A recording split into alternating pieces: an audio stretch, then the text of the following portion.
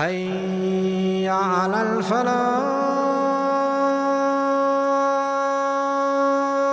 Today we are sitting as guests of whom? Who are you a guest of right now? Do you know? It is not the name of a human being. It is your Lord, Allah, your Maker. He brought you to this masjid. He gave you the energy, the capacity. He invited you in a way that your heart inclined towards coming to His house. And if you were not close to Him, you would never go to His house. We are sitting in whose house? Please tell me. The house of Allah. Thank Allah. He brought you to His own house. Here, you will not find tea and coffee and chocolates and cakes. You will find something far more valuable than this. What is it? Hudan lil muttaqeen. Guidance for those who have taqwa. Allah will show you the way to contentment, towards your grave, towards going towards Allah.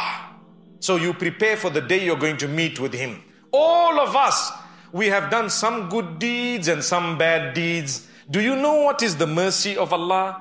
Allah tells you, you are human. You are insan, right? You are human. We know that you are going to commit a few sins. We know that. But we want to give you a bonus to tell you that on the day of Qiyamah, we will have a scale. A scale. وَنَضَعُ الْمَوَازِينَ الْقِسْطَ لِيَوْمِ الْقِيَامَةِ فَلَا تُظْلَمُ نَفْسٌ شَيْئًا. Allah says, on the day of judgment, we will place the scales of justice and we will weigh the deeds of the people. And we won't oppress anyone, not even a bit. What that means is, Allah says, we know you did some bad deeds. But if you did more good deeds than bad, we will ignore the bad deeds.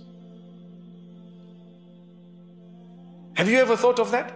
So when you've done a few bad deeds, don't lose hope. Change your life. Change your life. Make tawbah. Seek the forgiveness of Allah. Either they will be totally wiped or they will be diminished. And when you come on the day of judgment and the scale is placed, you will stand there watching. You and I. I'm going to watch my deeds, you are going to watch your deeds. We will be so worried about our own deeds that we won't even have the time to look left or right to see the other people's deeds. If the prophets of Allah are recorded to have been saying nafsi, nafsi on that day, what chance do you and I stand? La ilaha illallah. They are all worried about themselves. What about you and I? The only one who is the greatest of the day, Nabi Muhammad sallallahu alayhi wasallam, he will be saying, Ummati, Ummati, Ummati. Oh Allah, I'm concerned about my ummah. And Allah will tell him, I fulfill my promise to you that intercession be for whomsoever you wish from amongst your ummah with our permission. May Allah grant us the intercession of Nabi Muhammad sallallahu alayhi wasallam. Ameen. So your deeds are placed on the scales. And now you're watching these deeds. And what are you hoping? You're hoping you pass. My children who are here, matriculants, you tell the ulama, please make dua for me. I got my matric, right? My exams, my O-level, whatever else it may be. Please make dua. Come exam season, kids are here for tahajjud, man. Subhanallah. I always laugh at the children. I say, I see you guys 2 times. When the English League is playing and when there's examinations. One youngster came, he says, I'm fasting Monday, Thursday for the last 3 weeks. I said, why? I want my team to win. I said, La ilaha illallah. I want my team to win. Look at the focus and dedication. Can't we fast Monday and Thursday for fi sabilillah, for myself, for the sake of Allah? Even if you failed your matric, but you earned Jannah, wallahi you have succeeded. And even if you got all A's and you aced them, but you didn't read Salatul Fajr, you lost everything. Raka'ata al-Fajri khayrum min ad-dunya wa ma fiha. The two sunnah of Fajr is better than the whole world and whatever it contains in the eyes of Allah. Are you going to get up tomorrow morning early and say, oh Allah, this is better than the Porsches and the Ferraris and the Bugattis and the Rolls Royces and the whatever not? Notice I'm giving you car examples because we all O's here, man. MashaAllah. Even the women are into vehicles these days. The other day I saw someone raced past me. I said she was in niqab. I said, La ilaha illallah. The world is changing. MashaAllah. I thought my foot was heavy. I said, no ways. The sisters, mashallah, they're gymming it, man. Allah grant goodness.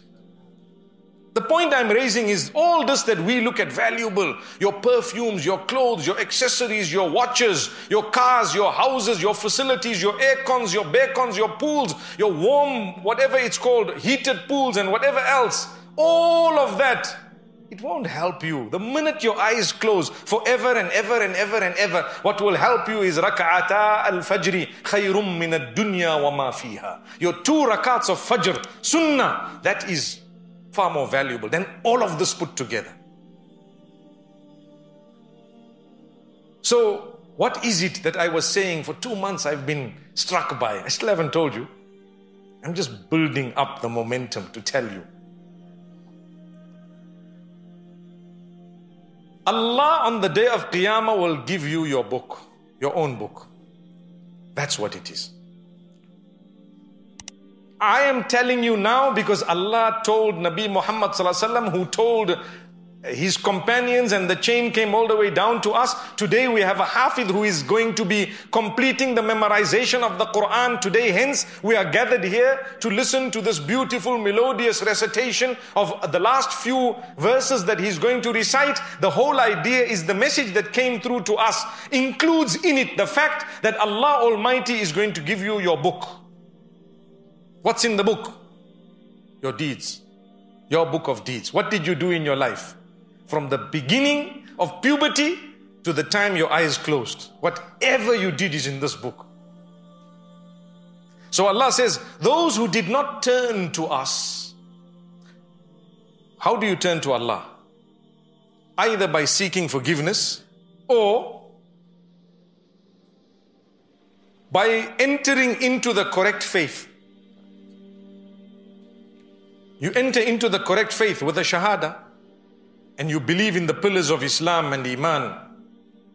You worship Allah alone, etc., etc. Or you're a Muslim already. You make tawbah. You seek Allah's forgiveness. Change your ways. It's okay. Change it. Stop it. Your sin won't get you far. You know you're going to regret it one day. Stop it from now. It's not going to help you. It's not going to get you anywhere. You don't need it. You don't. So Allah will give you this book. Right now, guess what? You are writing the book. Today, you are writing the book. In that book, it will be stated, you gathered in this masjid, you heard this, you sat with this person, this one was next to you. That whatever detail you want to know, you will know. How many droplets of sweat you sweated, if you did sweat, you will know. Because that day, all the records there. Detail, minor, fine. The finest, that which you didn't know, it's already in there. You are writing your book now. That's the beauty of it. Allah says, while you are writing your book, you can add and subtract and delete and change and edit. But the minute we decide, hand in your book, it's like examination. You sat in matric, 1 hour exam, 59, up to 59 minutes and 59 seconds, you could chop and change and delete and erase and cross and answer again and say 1 + 1 is 5, come back to say 1 + 1 is 3, and then go back, and 59.59, you quickly said, no, 1 + 1 is 2. What happened? They said, stop, which means the time is expired. Finished. Put your pen down. Whatever you had written last is the answer that's going to be corrected or ticked or crossed. You can lead your life in the wrong path 70 years. If your life is 70 and at 70 you turn to Allah the last day, you're a lucky chap. It's in the hadith. And the opposite is true. You can have a saint for 70 years reading in the first saf. If Allah kicks you out one day before, you decided, let me just go and do X, Y, Z. May Allah protect us.